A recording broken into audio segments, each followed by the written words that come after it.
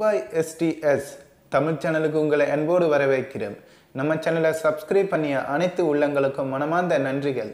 நம்ம சேனலை இப்போதான் நீங்கள் ஃபர்ஸ்ட் டைம் பார்க்கல, அப்போ மறக்காம நம்ம சேனலை சப்ஸ்கிரைப் பண்ணிக்கொள்ளுங்க. கூடவே அந்த பெல் ஐக்கானை கிளிக் பண்ணிக்கொள்ளுங்க. அப்போ தான் நான் போகிறப்ப தமிழ் வீடியோ கத்தாரில் கொரோனா வைரஸ் நோயினால் பிடிக்கப்பட்டு சிகிச்சை பெற்று வந்தவர்களின் மேலும் 966 பேர் இன்று 20/5/2020 வீடு திரும்பியுள்ளதாக கத்தார் பொது சுகாதார அமைச்சு தெரிவித்துள்ளது.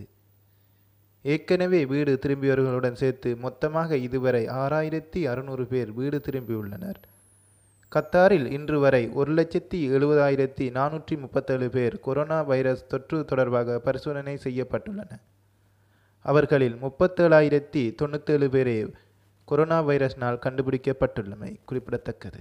தொற்று கிருமி காரணமாக வெளிநாடுகளில் சிக்கியுள்ள இந்தியர்களை தாயக மீட்கும் மத்திய அரசின் திட்டத்தின் அடிப்படையில் கத்தாரில் சிக்கியுள்ள இந்தியர்களை சுமந்து மேலும் 2 விமானங்கள் தாயகம் நோக்கி பறந்துள்ளதாக விமான நிலைய செய்திகள் தெரிவிக்கின்றன.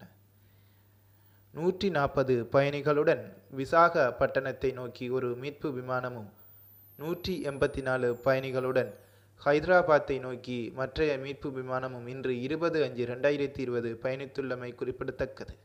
கத்தாரில் உள்ள நீதி நிறுவனங்கள் நோன்பு பெருநாள் விடுமுறை பற்றி அறிவிப்பை கத்தார் மத்திய வங்கி இன்று வெளியிட்டுள்ளது.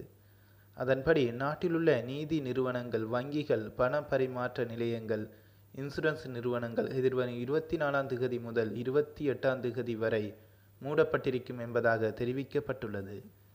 மேலும் அனைத்து நீதி நிறுவனங்களும் எதிர்வரும் 31ஆம் தேதி முதல் வழமைக்கு திரும்பும். அத்துடன் நோன்பு பெருநாள் விடுமுறை போது கத்தாரில் உள்ள அனைத்து நீதி நிறுவனங்களும் அதன் கிளைகளும் மூடப்பட்டிருக்க வேண்டும் என்பதாக கத்தார் மத்திய வங்கி தெரிவித்துள்ளமை குறிப்பிடத்தக்கது. கொரோனா வைரஸ் அச்சுறுத்தலை தொடர்ந்து கத்தாருக்கு வரும் பயணிகள் மற்றும் ஊழியர்களின் பாதுகாப்பை மேம்படுத்த நவீன தொழில்நுட்பங்கள் பயன்படுத்தப்பட்டுள்ளதாக விமான நிலைய செய்திகள் தெரிவிக்கின்றன. விமான நிலையத்தில் ரோபோக்கள் மற்றும் மேம்பாட்டு வெப்பநிலை திரையிடல் தலைக்கவசம் போன்றவை அறிமுகம் செய்யப்பட்டுள்ளன.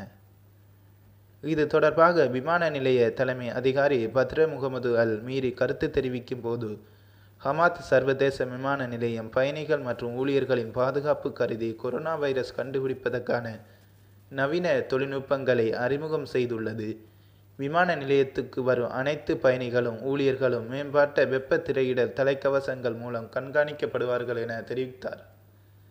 மேலும் முதன்மை தொழில்நுட்பம் கூடிய ரோபோக்கள் அறிமுகம் செய்யப்பட்டுள்ளன. அவை நோய் கிருமிகள் பரவுவதை குறைக்க அதிக பயணிகள் கூடும் பகுதிகளில் பயன்படுத்தப்படுகின்றன.